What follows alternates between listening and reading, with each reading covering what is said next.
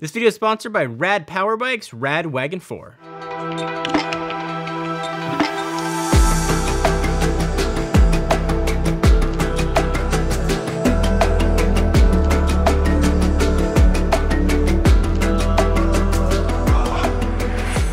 It makes me laugh every year when Apple says this is the fastest iPhone we've ever made. It should be expected that the current gen phone is going to be the fastest. But is the iPhone 12 the best phone that Apple's made? Well, it checks off the newest box, but there's a lot of things that it brings to the table that are small and perhaps unnoticed, and design aside, the phone is not that different, at least on paper, to what came before it. So as you look to decide whether or not you should get an iPhone 12 or upgrade from what you have, it can be confusing at times. Is the iPhone 12 worth it from the iPhone 11? Or is it worth skipping altogether? So looking at the iPhone 12 and holding it in your mitts, like it's a new looking iPhone, and that is not something that we get every year. So it's a check mark for like the newness department. It harkens back to what I consider to be kind of the golden age of iPhone design, the iPhone 4 and iPhone 5. And whether or not you feel that this design is perfect or Apple just getting lazy going back to their old design, probably is the answer of whether or not you are an iPhone fan at all. I'm in the camp of I really appreciate what Apple's done. I like the squared off edges. It feels really good in the hands. It's fully aluminum on the side, and unlike the stainless steel on the 12 Pro, you're not gonna get fingerprints on that banding. So that's sort of an awesome thing to have. What's jarring about holding this phone though, is how light it feels. It's got a 2815 milliamp hour battery in it, so it's not giant, it's not small, but the phone just like feels like the battery is not in it. And I've been using the phone now for about 2 weeks, and I'm still not used to the lightness of the phone, but I guess it can be nice. You're not really aware of it when it's in your pocket. So the phone also does 5G, and with that millimeter wave flavor of 5G, there's a little sort of window on the right side for that to work. Every fiber of my tech reviewing body is screaming that it's a fingerprint reader, because that's pretty much what every side mounted fingerprint reader has looked like over the years. It doesn't take away from the aesthetic at all, but I'm having a hard time rectifying in my head that it's not a fingerprint reader.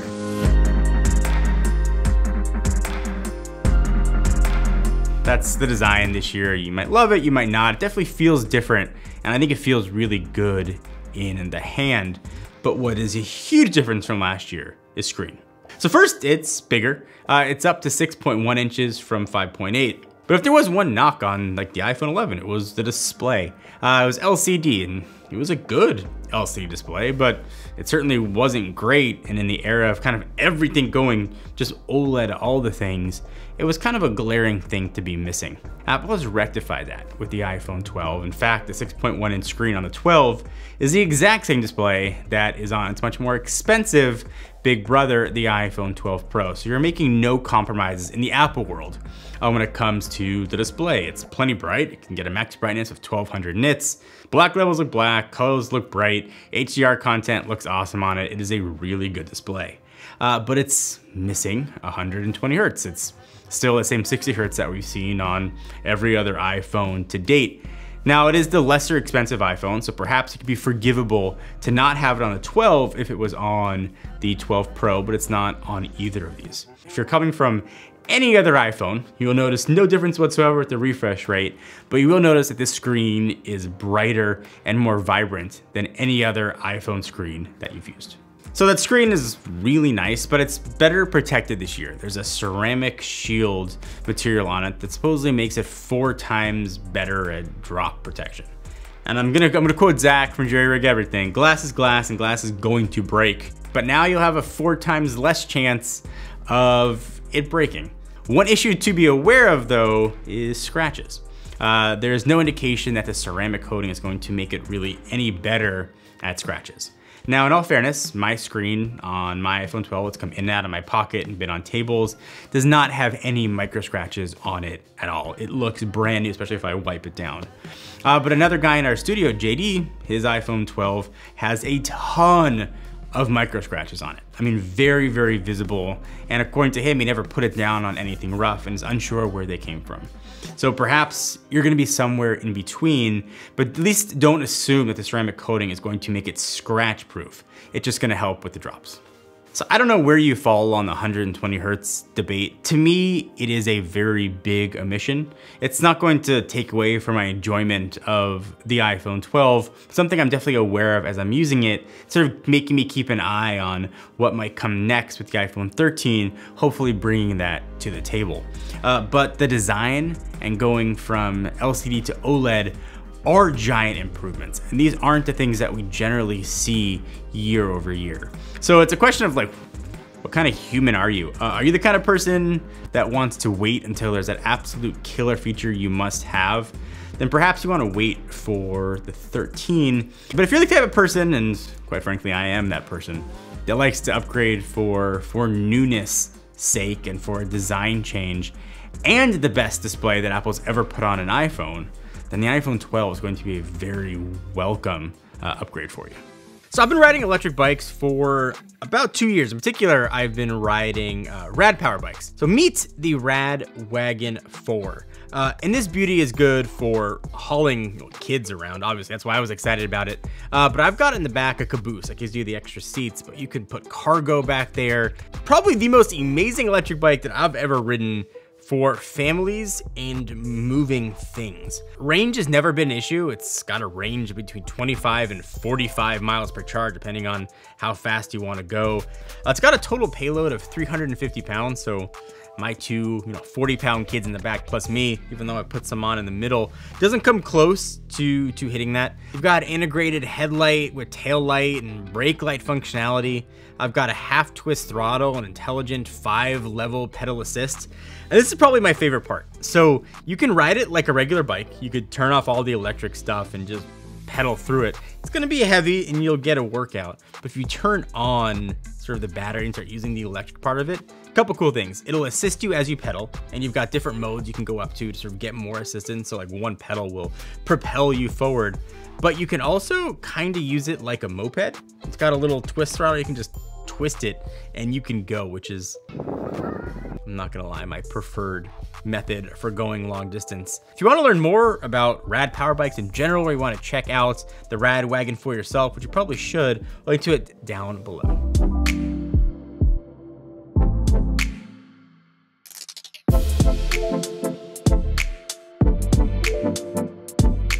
All right, it's camera time. This is like generally like the meat of a phone review, the juicy part, 'cause that's what separates phones. The iPhone 12, if you didn't know, launched with the iPhone 12 Pro. The wide and the ultra wide that's on that iPhone 12 Pro are the exact same that are on the iPhone 12. But here's what the iPhone 12 camera boils down to. So surprise, the pictures all look really good. There's not much of a discernible difference, as you can see, between shots taken on the 11 and the 12. But if you do want to sort of pick out what the difference is, there's definitely a bit more sharpness on the iPhone 12 side. Maybe it's not something you'll notice all the time, but if you want to really sort of do a lot of zooming in, you can see the pictures are definitely sharper on the 12. Where you will see a difference with the cameras though is on definitely on the extreme. So on the low light side, you will see a much better low light shots with the iPhone 12. On the other side, if you are for some reason wanted to shoot into like direct sunlight, those pictures will look less blown out. Certainly not great. Photos aside, like one area where you will see, I think the biggest, most drastic improvements in camera quality from the 11 to the 12 is in video. So it can record 10-bit Dolby Vision HDR, and that might not mean much to you, but if you're a video creator, it should mean everything. First of all, the fact that your phone can do that is like borderline wizardry. But here the problem is that the workflow, being able to do anything amazing with HDR footage on anything but an iPhone, is a little bit like broken right now. Being able to record at 10-bit makes the iPhone 12 a camera that creators can use more easily for B-roll, for A-roll. Having more control over the colors in post-production is a giant thing. It's different from going from 16 million colors to billions. Having that ability is drastic and huge. And the fact that it is on an iPhone is awesome. We were waiting for some cameras that came out in 2020 2020 to get 10-bit. The fact that it is on iPhone 12 is staggering. And if you are a creator, perhaps a big enough reason to consider upgrading to the iPhone 12. So like, I guess with camera stuff, I kind of start to find the iPhone 12 to be a bit confusing. I think Apple's positioning the iPhone 12 as the phone for everyone, but the features might not be for everyone. If you're not taking pictures in like those insane extreme examples, you're gonna be hard pressed again to see much of a difference. The iPhone 11 already took advantage of deep fusion. On the iPhone 12, obviously you have that here, but you've got deep fusion on all the cameras, front and the two on the rear. But I don't know how often that's going to be of use to people. The sharpness is certainly better, the HDR is improved, but the actual photo fidelity themselves, the difference is not giant. And again, it harkens back, I think, to the video question. If you plan on using your phone as a video camera to create stuff, that alone, aside from the upgrade from the LCD to OLED panel, is probably the single biggest reason to want to get an iPhone 12, and I can't overstate that enough. 10-bit is something that means something to you, then you should already be looking to purchase an iPhone 12, even just as a camera. If it doesn't mean anything to you and you just like to shoot video of general stuff while you're out, then perhaps you should stick with what you have or look for now a less expensive iPhone 11.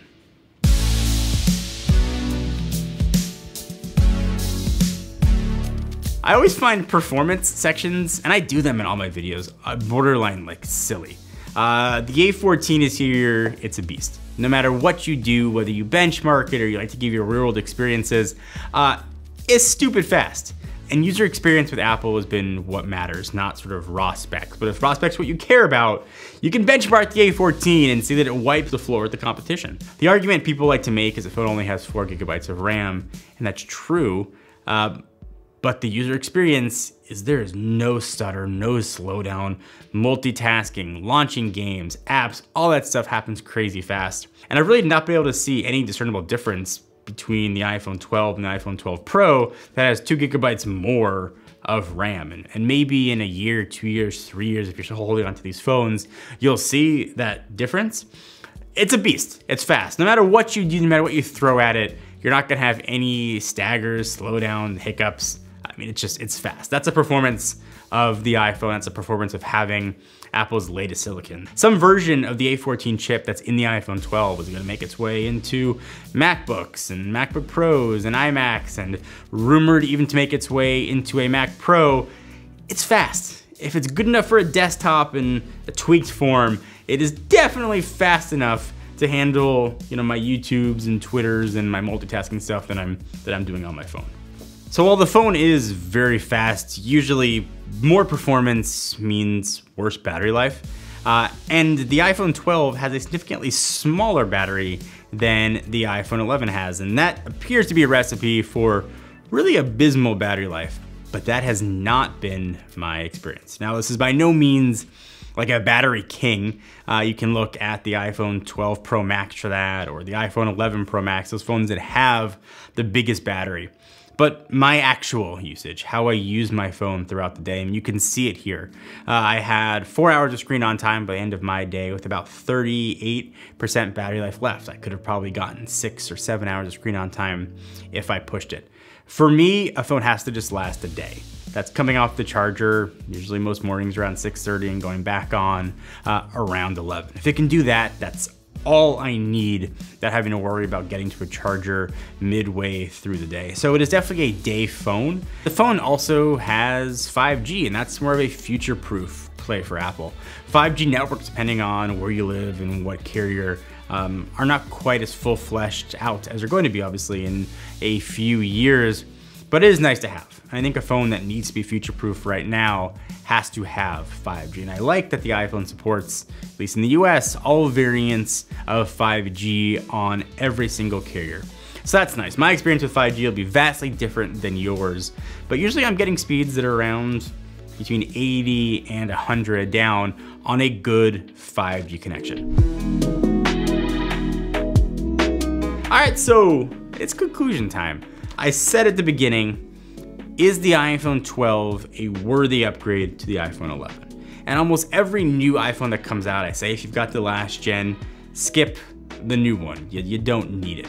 I think the iPhone 12 brings so many new things to the table that if you've got an iPhone 11, it's actually worthwhile making the upgrade. And I can only speak to my experience and my needs, but I like the best screens I can have, and I still have a hard time getting over 120 Hertz, but the jump from LCD to OLED is very tangible. The display is how you interact with everything on the phone, and I can see that difference. On the camera side, having 10-bit on video is huge and can make sort of the iPhone be a B cam for what we do. It's just that good and makes it more usable to me. And you couple in 5G and a new design and MagSafe functionality that the phones have now, and it's a much better package and a more compelling option than the iPhone 11 ever was. If you don't care about screen, and you don't care about recording video, then the iPhone 11 is still a great phone and a great choice. But for my $800+ I'd put it towards the iPhone 12.